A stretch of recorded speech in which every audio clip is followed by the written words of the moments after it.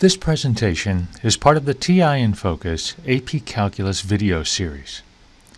In this video, I'll discuss the scoring guidelines for the 2018 AP Calculus exam, free response question BC6.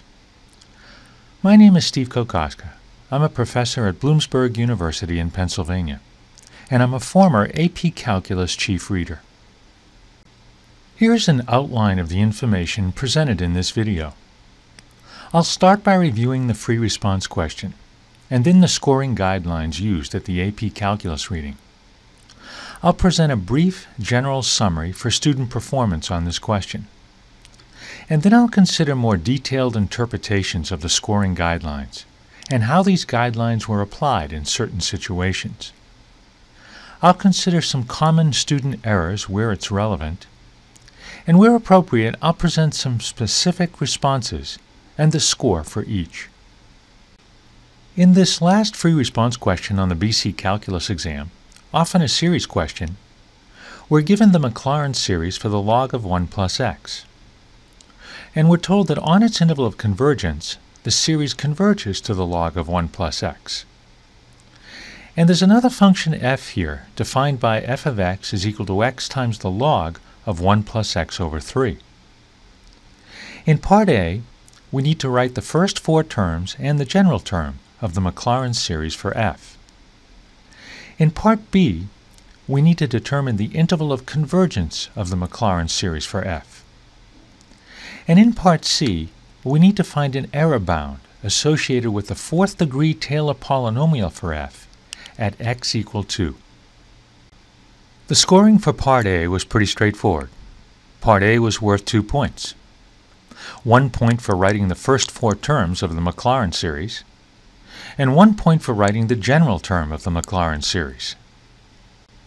Part B was worth 5 points, and this is a pretty typical rubric for this kind of a question.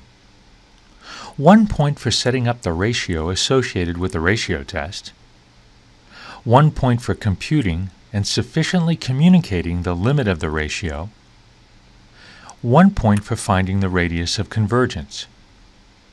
And then the student needs to check the endpoints of the interval. 1 point for considering both endpoints. And 1 point for the analysis and the final interval of convergence. Note that there is an alternate solution on the scoring standard for earning the first 3 points. This solution involves the known radius of convergence of the Maclaurin series for the log of 1 plus x. Here's the work involved to consider each endpoint and to determine the final interval of convergence for the function f. And finally, part C was worth 2 points. 1 point for using the fifth degree term as the error bound, and 1 point for the final answer. Here are some general comments about student performance on this question. In part A, some students used the formula for the coefficients in a Maclaurin series. That is, they tried to compute the coefficients by differentiating the function and evaluating. But the algebra was painful here, and it led to student errors. Many students were able to use function composition and multiplication to find this Maclaurin series. However, some students found the Maclaurin series for x over 3 times the log of 1 plus x. In part B, most students applied the ratio test appropriately. And most students recognized that just finding the limit and the interval was not sufficient, that it was necessary to check the endpoints. However, a common error here was to draw a conclusion about an endpoint without any justification or supporting work. In part C, it appeared that many students simply did not understand this question, or perhaps the notation. Some students used the wrong term in the series, and some students used the fifth term instead of the fifth degree term. In part A, the first point was for writing the first four terms of the Maclaurin series. And to earn this point, the terms must be exactly correct. Now, the terms don't need to be simplified, but you do have to distribute that x. And the four terms can be in a list. Here are some example responses and the score for each. In example 1, the first 4 terms are written correctly as part of a sum, and this earns the first point. In example 2, the x is distributed, but remember the terms do not need to be simplified. This also earns the first point. In example 3, the x is not distributed. This does not earn the first point yet. The student may go on to distribute and earn the point later. And in example 4, the constant 108 is incorrect, so this does not earn the point. The second point in Part A was for the general term of the Maclaurin series, and it must be our general term. The general term does not need to be simplified. And if the student includes summation notation, we won't penalize them for starting at n equals 0 or n equal 1. We just focus on the general term for the purposes of scoring this point.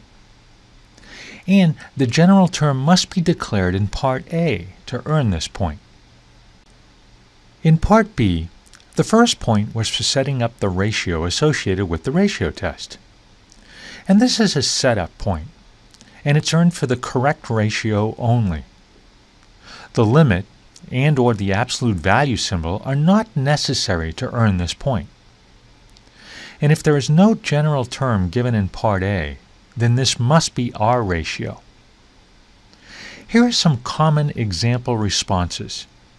Each response here earns the first point.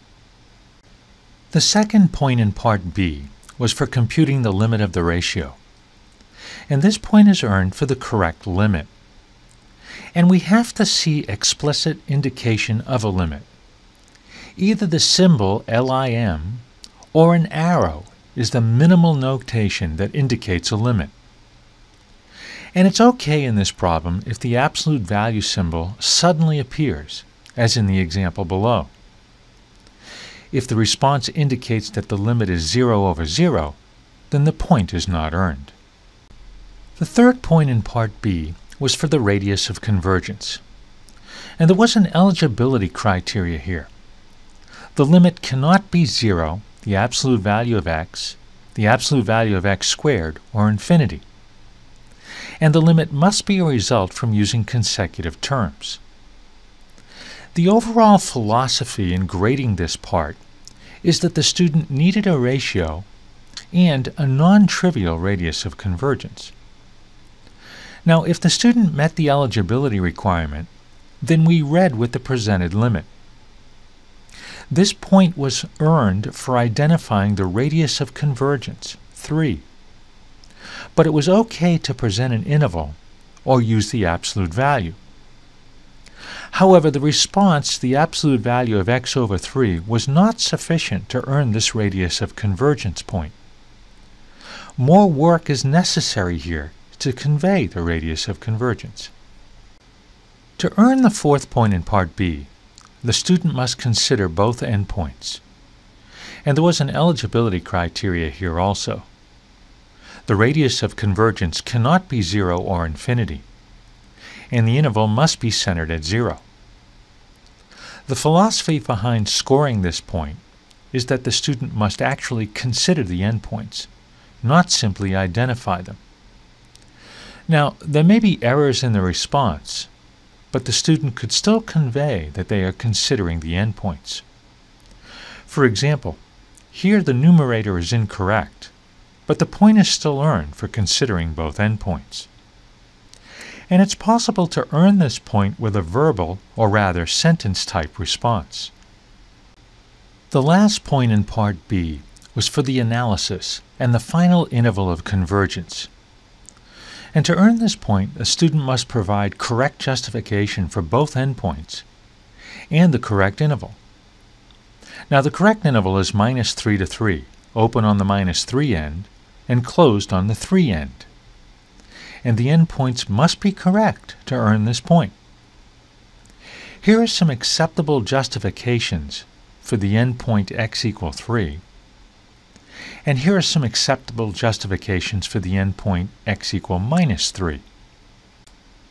The first point in Part C was for using the fifth degree term on the way to producing the error bound, and it must be the fifth degree term. So either one of these responses would earn the point. This response does not earn the point because it's the fifth term, or the sixth degree term. The second point in Part C was for the final answer, and both points in Part C could be earned in one step.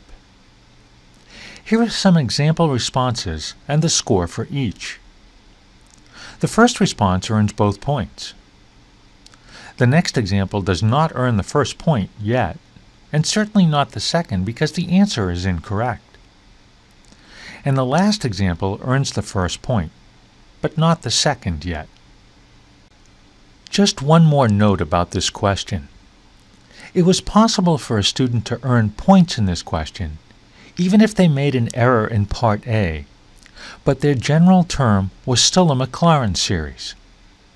Now, I won't go into scoring this in great detail, but there were three common cases. The 3n case involved a Maclaurin series with a general term that did not include a 3 to the n, but rather a 3 times n.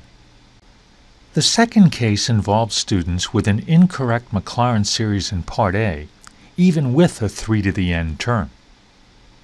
And some students had an n factorial in their Maclaurin series. At the AP Calculus reading, an actual briefing for the scoring of a free response question usually takes approximately 75 minutes. And there is also time allotted in the reading rooms for discussion before the actual scoring begins. However, I hope this summary video gives you a good idea of how this question was scored.